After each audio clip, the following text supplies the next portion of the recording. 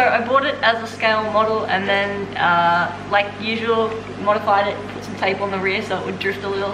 And I've just been chasing the cat with it for the last couple of days. So I'm going to take this down to the garage today with me while we go work on the 180SX and fine tune the rear over fenders and get that nice shape going. So I never thought there would be a day I could say I was happy to buy a sander. So we got sander, as well as the sander, also bought some spares, so just some paper. These are medium, so these are 80 grit. I don't know why that's medium. Okay, proves how much I know about sanding. Apparently that's a medium. Alright, cool. So I've got a whole bunch of sandpaper here, and the sandpaper here ranges from 80 to 120 grit. So that's really, really rough, which is good, because that's what I need at the moment. And I also went out and bought a 28-piece sanding kit, which, as you guys saw before, I do already have one of these. However, can't hurt to have more. Same with these. So it came with a whole bunch of sandpaper as well. It comes with a hand sander, a sanding sponge, another sanding sponge. 1, 2, 3, 4 different types of sandpaper, and all sheets are 230 by 280 mil. Oh, I can read the catalogue. Okay, I'm sorry, I will not bore you anymore. Let's head down to the garage and go see how all this stuff goes. How these work, if they work, if they're good for what we're doing.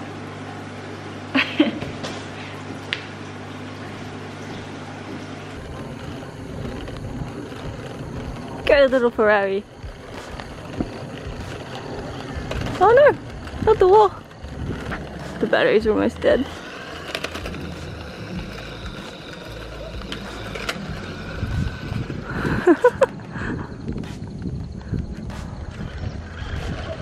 Can't believe I walked down. This is what I look like right now. This is like carrying everything. I am kind of a little excited, I won't lie. I really like where I live. I don't mean to brag or anything, but look at those mountains. It is so cool. I wish every day was like this. Alright, if you guys remember from the previous vlog, we had started to shape the rear over fender here. This is the basic shape that I started using, just using a handsaw and a piece of dead sandpaper. Where's my block? Here it is. I killed my sandpaper, so I couldn't do too much with this the other day. And I had to use that and a combination of my handsaw, which is this guy here, to get some form of basic shape going with the car. And the front won't be done until the whole car goes off for smash repairs. So I'm trying really hard with this car not to get too caught up or carried away with some of the designs and go retro and then modern. And as much as I really want to curve out some of these corners and kind of make the car a bit more RX-7 kind of rounded, I got to keep reminding myself that I'm going for the retro car look, and I have to make sure things stay rather boxy. I have to keep it pretty boxy to keep with that 80s, 90s aesthetic. So we'll see how it turns out. I'm hopefully going to get it to suit the car, but there's a lot of work still going. So if you're sitting there wondering, looks like crap, or oh, it looks horrible, it doesn't match yet, please don't judge me yet. Give me a bit of time, let me get it all together, and then go for it. Flame all you like.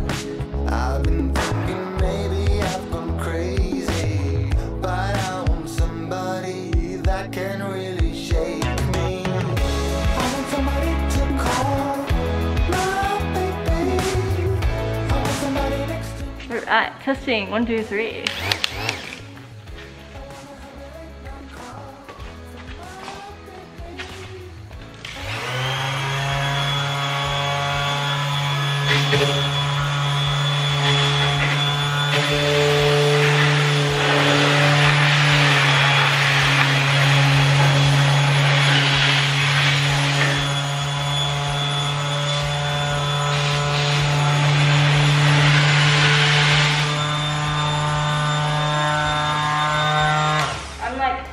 I'm scared to put too much pressure down, otherwise it's just gonna go and like eat through all the foam.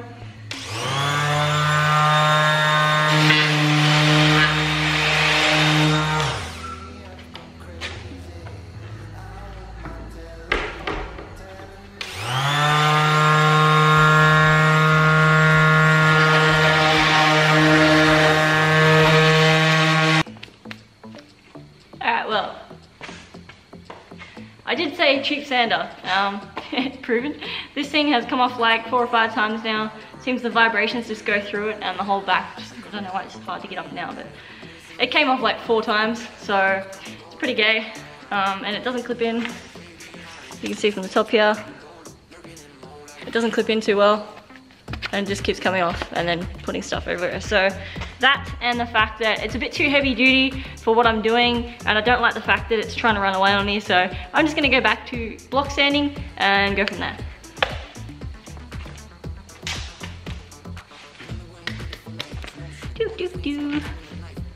Let's go with this guy. So I'm covered. See, this is why I'm wearing my socks like a retard. I'm like absolutely covered. Let's go with some rough sandpaper. I am going to go for... Don't need anything too hectic at the moment, I suppose. Let's just do 80. Now, I have never used one of these before. How does this work? Okay, cool. So it's like a paper clip. I'm getting it. Folds down and then folds out and then paper clip. Okay, so it's like a glorified paper clip board. Sweet. Alright, now how do I put this on? Start with that. So I cut it in half. I should be able to use both pieces of the thing and not have to cut off the top and the bottom. I'm new at this sanding thing, okay? How to make a vlog on putting sandpaper on a block for 10 minutes. Just kidding. Let's see how this goes.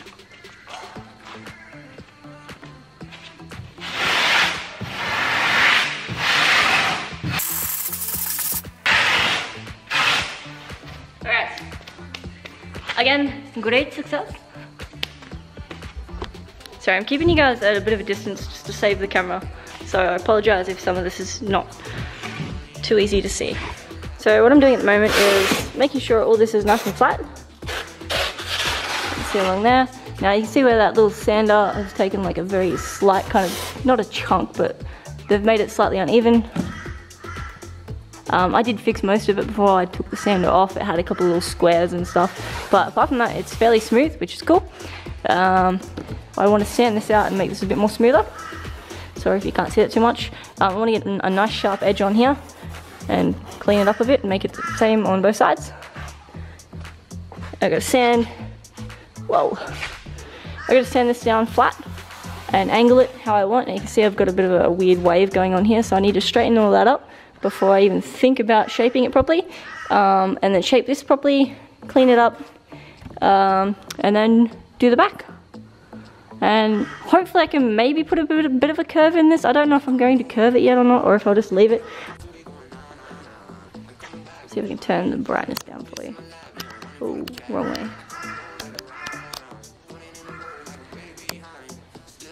Still doesn't really show the shape too well, does it? I'm working on it. I'm working on it. Okay.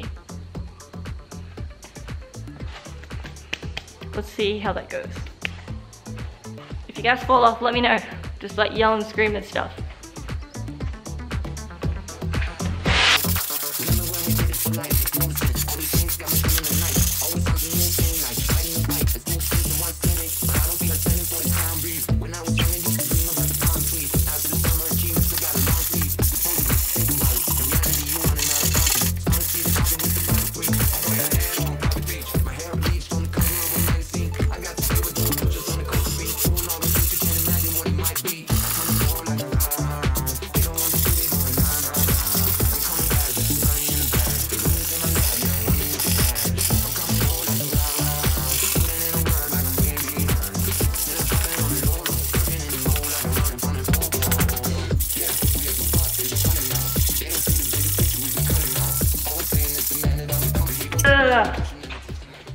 Whoa, so dusty. Whew. That didn't take too long. Hold on. Okay, so this is actually turning out really pretty cool. It's a lot of fun. Clean you up. So this is what you guys just witnessed, about 5 minutes worth of sanding. Now keep in mind little bits like this, the bog might make it a little bit deceiving, but the shape of it It's not too bad. I'm actually pretty much, I'm pretty happy with it. It's getting there. I was worried that, you know, if I left it too square on the side here, that it would still look like a box, but after taking a couple of mils off the corners here and kind of rounding it down has really changed the whole look of it and made it look a lot more like a car and a lot less like me playing with the sandpaper. So what I do want to do, you guys could probably see it as well, this little bit of bog right here. Just gonna try and flatten that out a bit more. Get this out of the way. Go away. Okay, I got sandpaper stuff everywhere. Okay, let's review the shape.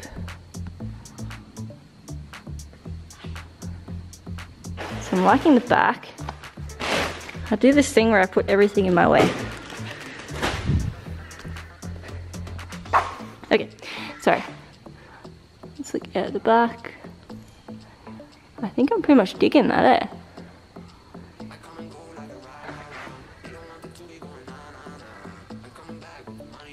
Don't worry about all this. This is probably gonna go. I need to put some bog along here and then smooth this out. So I'll get rid of that. But I've just rounded it off a little, just to add to the shape. What I do need to do with this part here is I need to make a side skirt that's still gonna come down probably another 10 mil. 10 mil? 100 mil, sorry. 100 mil, 10 centimeters, and then it'll still be 10 centimeters off the ground. So it's got still quite a long way that I can play with, so I might not need this. It was fun making though. So look at the shape of it. I was proud of myself. It's like, wow, I can actually make a sill looking thing that kind of looks like something you see on a factory car.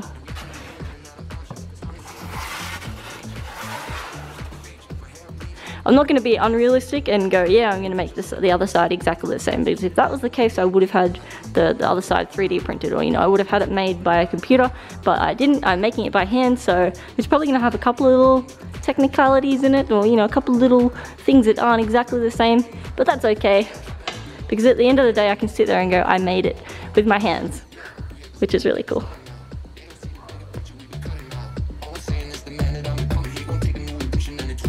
Alright.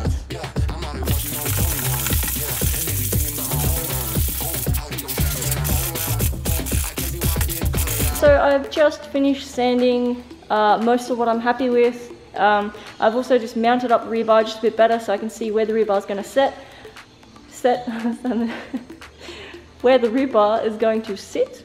The little part on the end there, so the rear apron, like the pod that sits behind the rear wheel and joins onto the rear bar, that is the bit now that I'm going to work a little bit on. So this rear bar is actually going to need quite a bit of fiberglassing and modification when it does go on the car. I've just lined up the bits on both sides here, and you can see it's already overlapping. Both sides of the little edge here don't actually clip onto the inside here. I've just finished cutting all this off as well. I cut a good maybe pretty much an inch off that just to bring that right up and sit it where it needs to go. Regardless of where that's sitting, it still, as you can see, doesn't sit correctly. It's up as high as it can be, but look at the big gap down the bottom here. So you can see like a massive gap here. So the bar itself, the mold or whatever they've made it on, fiberglass, maybe they've made the bar too quickly and the fiberglass is sagged. It's pretty common with most 180SX rear bars anyway, and it's quite disappointing. But it happens, and at least I'm at the stage where I can actually fix that, or I can mold something a little bit different, or add a bit to it. This side again, so you can see it is lined up to where it should be sitting if I did not have obnoxious amounts of foam sitting on the car.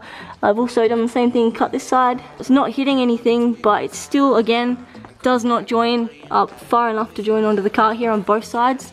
So I'm assuming the mold that they've used for this is quite old, and it's just not the same shape that it should be anymore. But that's okay. So what I do want to do is I'm going to get rid of this line. So this body line that's put into the bar, that's the factory body line off the car, it comes off just here as well. I'm going to delete that completely, so I'll fiberglass over that or bog over that and get rid of it. But that's not a problem for right now. What I need to do is figure out how I'm going to join all this together. So what I'm going to do now, this side is completely untouched. Or maybe I'll go to the other side and show you.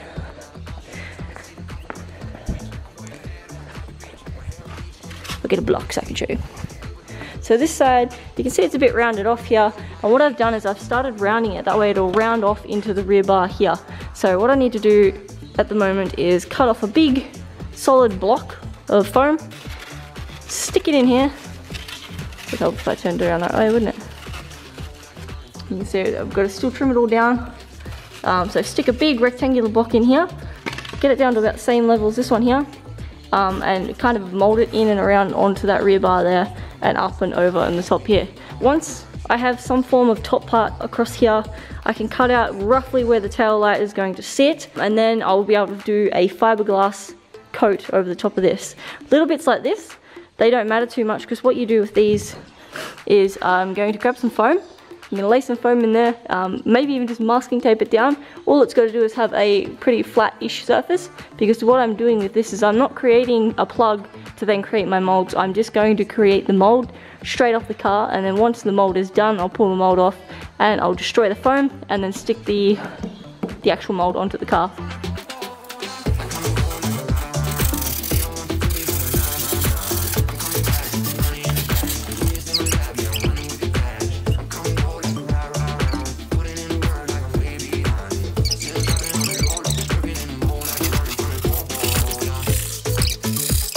So I've just cut another 30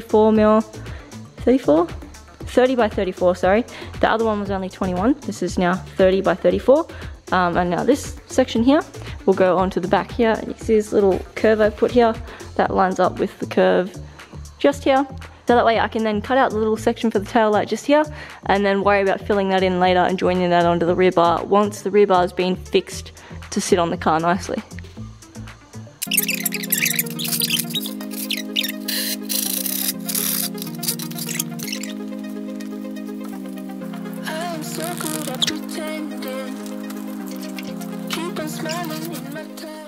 Create that triangular part here.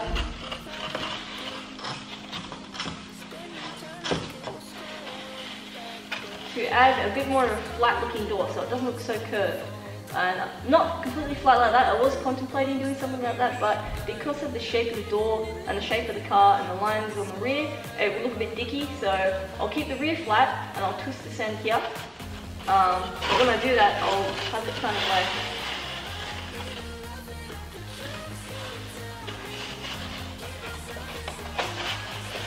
it's really hard to do one-handed. Something like that. So it'll hold its shape at the back there, and then it'll go kind of flat on the door. There.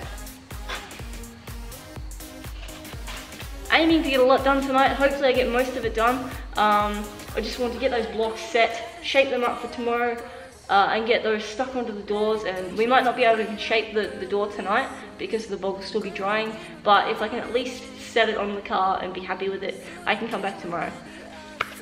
So some of the things I've learned while doing this process have been never judge your work before you've started.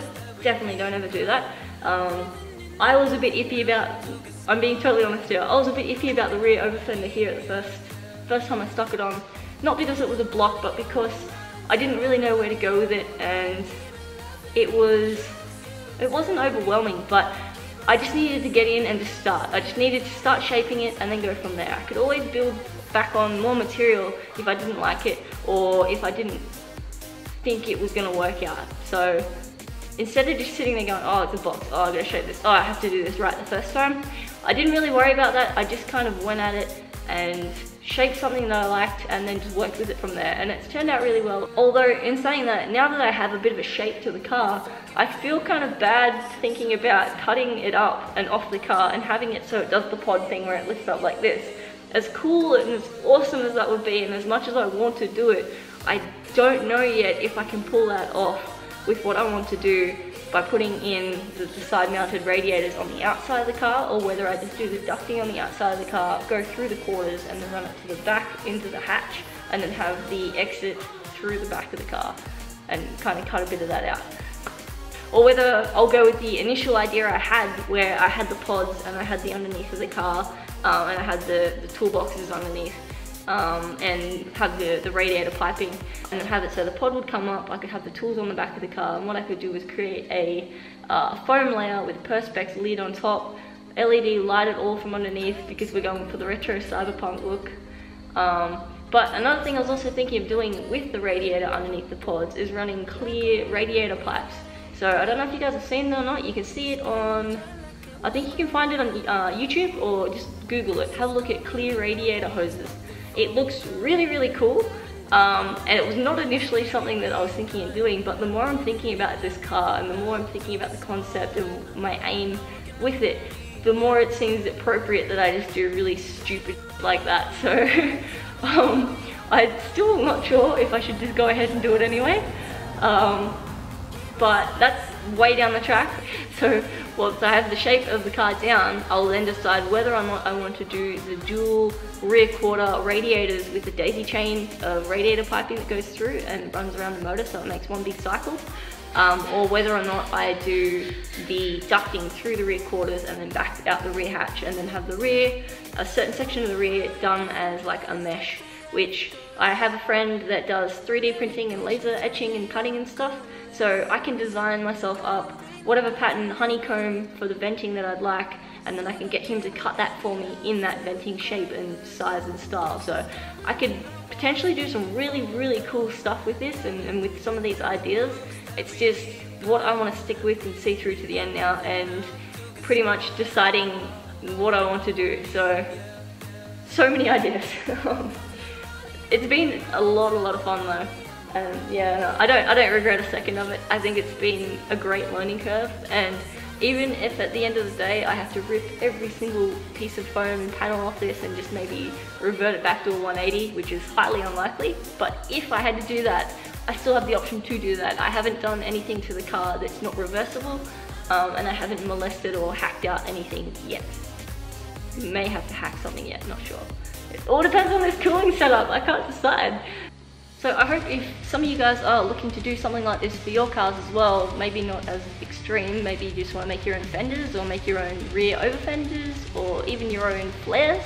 I hope some of this comes in handy for you and maybe gives you some more options and is quite helpful in the process of how you can go about doing this yourself. Let's just continue and we'll see where we get to.